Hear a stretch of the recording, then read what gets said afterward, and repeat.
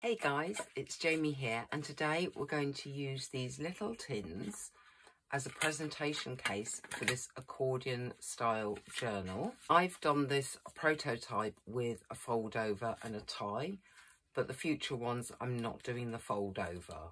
These are the papers that have been used from the December Christmas Club. First thing you need to know is the tin size. If you're using the tin, you don't need to use the tin, of course. These are from Amazon, so readily available. And in centimetres, they're 6 centimetres across, 9.5 in length.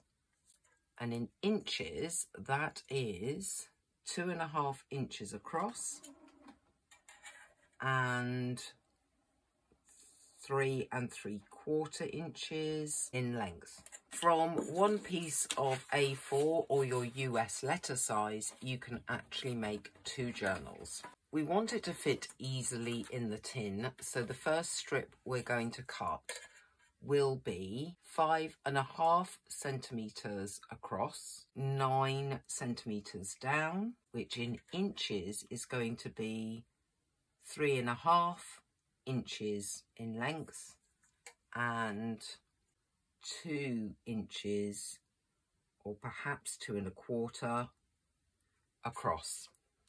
We will be folding this way, so when we talk about length we're looking at this, and then the across we're going to be scoring. Once you have your length cut, the next thing is to score at the width that you want to do the accordion at. So that was 5.5 centimetres. Then the next score mark, I'm using centimetres obviously, will be half, and then 5 takes you to 11. From 11 we're doing 5, which will take you to 16, and then the half.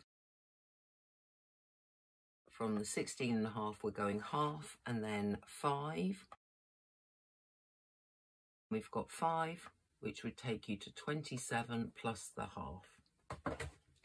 So now it's scored in, we do an accordion style fold, which is over one way,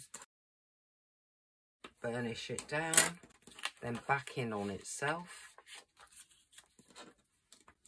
burnish it down, and we're going to come over again,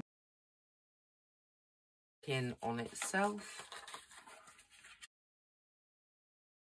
This is the spare that's going to be cut off this time. Check how that now folds. So that is now the front of the journal, and it would fold out that way. I'm going to look at this top and just take a sliver off to make sure that everything's lining up nicely. Very gently with a sharp craft knife, start to cut through those edges, turn it around. I chose to round off all my corners. You don't have to do that if you don't want to. I used the 10mm, just under half an inch if you don't have millimetres on your corner rounder. We have our rounded cornered accordion. The next thing I've done is to print up this sheet of mini journal pages. These will not be going on every side. We'll be putting one on every other page. These papers are not going to be quite large enough to create what I think is a reasonable border. I think that border will be too big. So I'm going to take some of the other papers, create a border and then a border again. Want this border to only be a little bit smaller than the base page. Okay, and then if you round those ones off, have a look when those have been rounded off as well. Makes for a neater border there, and then this will sit inside of that. That makes our journaling space, and I may actually round that off as well. I didn't on my prototype. That will then sit there, and that is a journaling page. Now on the next page, it would be a decorated page. So we still want a large backing like this one, but we don't want this paper.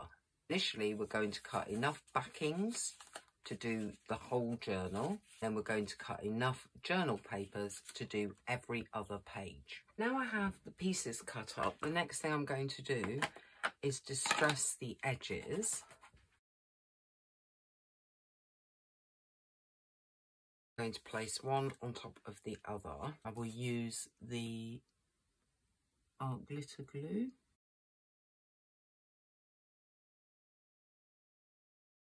Any piece that's going to be purely decorative, like that's the front cover, I am going to put some spray and shine on. However, the journal pages, I'm not doing that because obviously you want to write on them.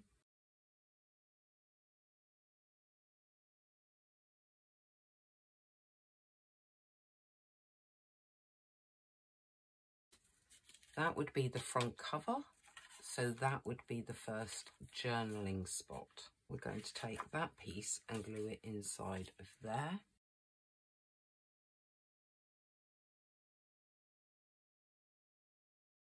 This one would be decorative. So the next one that's going to be a journal page is this one. And so you continue alternating, leaving one blank because we'll be doing decorative pages in a minute. For decorating the other pages, we've got two sheets here.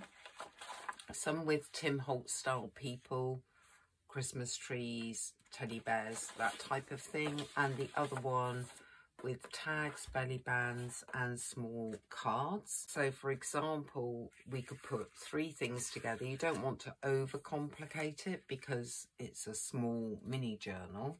And you could put some layering on with one of the figures and create a neat little collage. Let's put this one together now. So red, green background. Got part of the belly band here. And then under that we can tuck the tiny tag that's been cut out, the twine, and it's been stained on the back and everything's been stained around the edges. How cool is that side looking? Pretty cool. Right, so that's our front cover.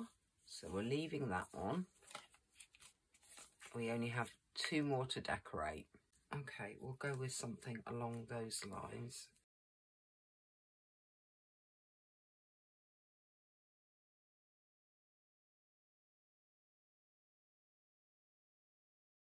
If we can find a pocket that one of the little tags fits into. The last page, a bit more layering, this time a small pocket.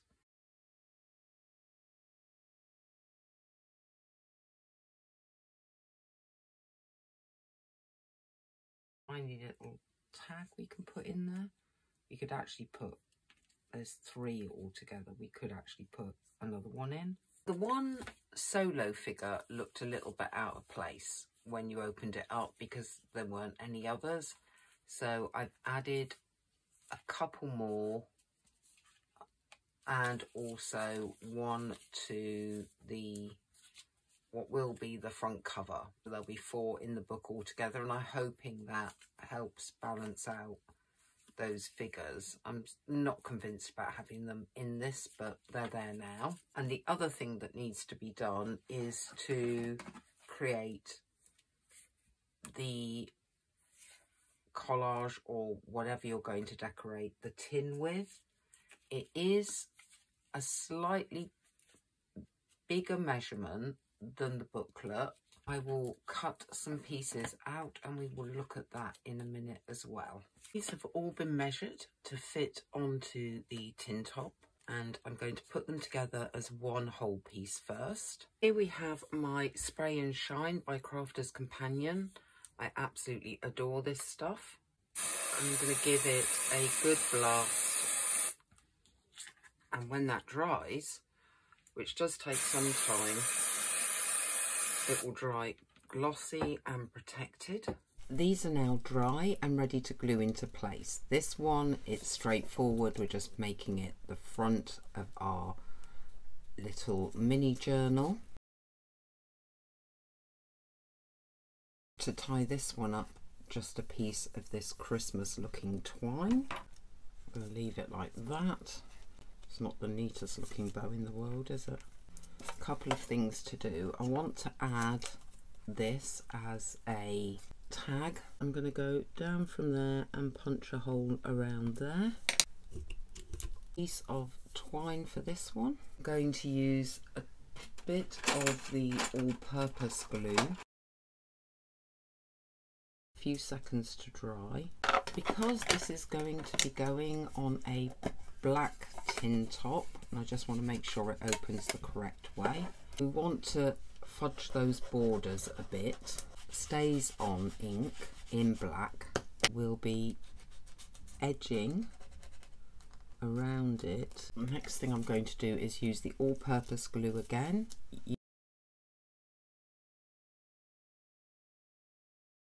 Now we need to place this down, burnish it. Getting the big, I think they're called bulldog clips, I'm not sure. Get along as much of the edges as you can. And let that rest for a minute or two, not very long is needed.